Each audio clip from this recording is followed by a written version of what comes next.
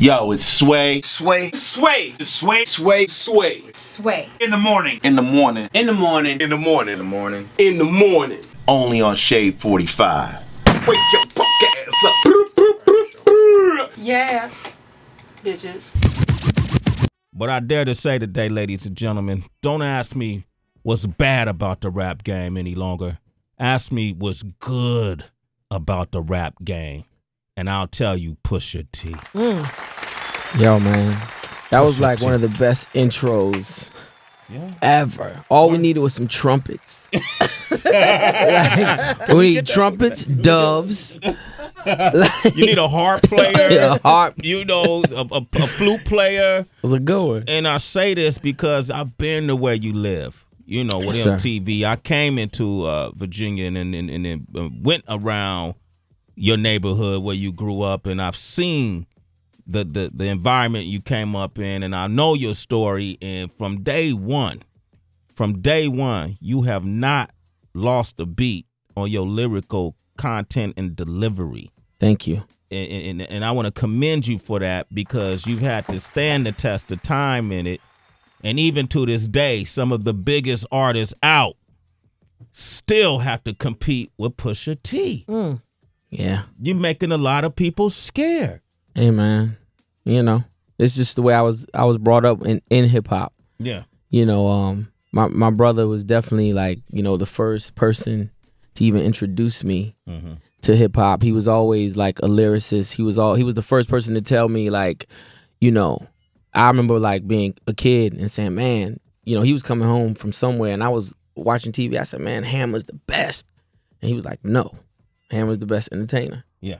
He was like, but, you know, and then Rakim and, you know, he was showing me everything else. But, you know, we 5 years apart. So, you know, if he's 13, I'm 8. Yeah. You know what I'm saying? But he broke that down to me and showed me like, yo, this is what it is and this is the difference and so on and so forth. So I'm going to ask you this question. You got the mixtape, right? Wrath of Kane, right? Right. You spell Kane differently than Kane, the rapper, spelled his name. But yes, the mixtape was inspired by Big Daddy Kane, right? Yeah. And the song was Wrath of Kane. Yeah.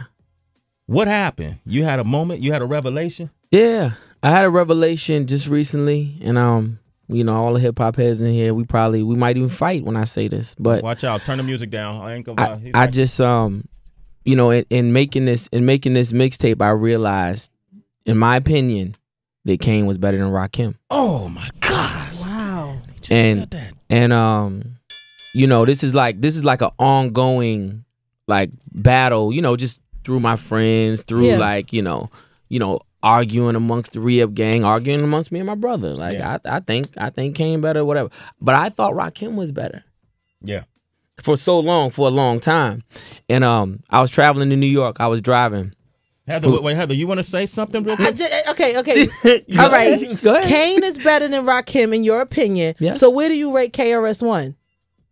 Listen, we're talking about 3. It's those 3 right there are it to me. Kane, KRS-One, and Rakim. Yes. I just said this yesterday. You was driving. You said this. I didn't know you were driving through New York. No, I was driving to New York, and I was going to I was through Philly, and during the midday they were doing all Rakim and all Kane. So as I'm driving through Philly, they back to back records. And the Wrath of Kane was the solidifying like point for me. I was like, wait a minute. All right, that's it. He got it. The Wrath of Kane. Kane had more. They both were great lyricists. So it's like it just got to a point of discography to me. I was like, man, like Kane discography is he won. I want he people. Won. Okay, wow. we're gonna have people chime in. Pusha T is here. I don't know, man. Rap the Kane is the mixtape. I don't know, man. Tell me, what do you think? I need some opinions. All right, I need call opinions. us 888-742-3345. Hey. All right, we got Smooth from Connecticut on the line. Go ahead. What's up? Pusha T here. What's your question? What's up? Yeah, I want to ask Pusha T what's going on with the Rehab gang situation. Oh man, you know, Rehab gang is still at it. Myself, Lava, my brother. I don't know if you've seen my brother and Lava just did a record together. It's called Smoke and Mirrors, and Actually, Lava's working on a solo project right now. So, you know, once we get these solo projects out, I think we should, you know, definitely come back and start hitting the streets heavy with like Re-Up Gang material as the threesome. All right, we got Tanisha from Westchester. Go ahead, Tanisha. Tanisha, are you there? Yeah, I'm here. What's your question for Pusha T? I just wanted to know where he got the inspiration from to write the song Exodus 23:1 when he was beefing with Lil Wayne. Yo, you know what? Exodus was a record that I made, you know, simply to let people know that I'm still outside, like I'm still out here. Like a lot of people took that as like a beef record or whatever the case may be, but in all actuality, I was like just letting people know, like, man, you know, this music game hasn't taken me, you know, like I'm not crazy over this music game like that. Like I'm not, and I'm outside and I'm amongst this, and I'm amongst this right now, and I can be amongst this, and I'm comfortable amongst this.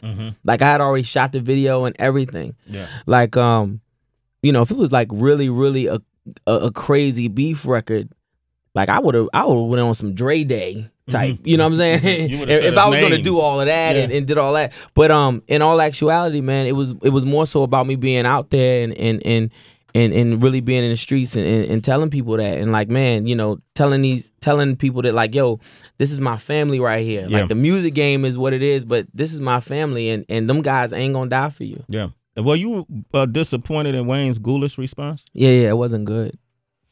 So that's why you didn't really respond back? Yeah, I mean, come on. I you know, I didn't respond back to that. You know, it wasn't, I mean, why cheapen it? Like, you know what I'm saying? This is sport. It's a sport in a sense.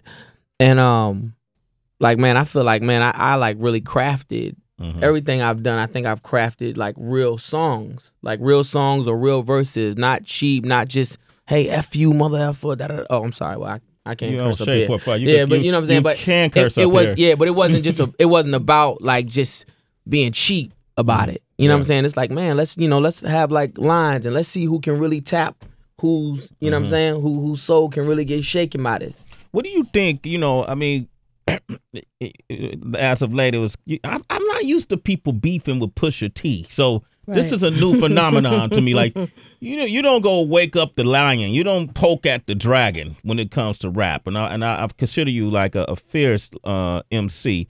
And then you got Consequence. I know this has been everywhere. It's been all over the blogs, and him launching this attack against you and good music. But beyond that, man, what is going on with people, you think, where, you know, this beef culture it's so prevalent now? And what do you think is going on? What do you assess of it? Man, I think, you know, I just think that people are like, you know, trying to get on and they're bitter and they don't have like just the proper like etiquette and just being decent, man. Like that's just not a decent thing to do. I don't think you could ever somebody like him could ever diss a Kanye, not to me.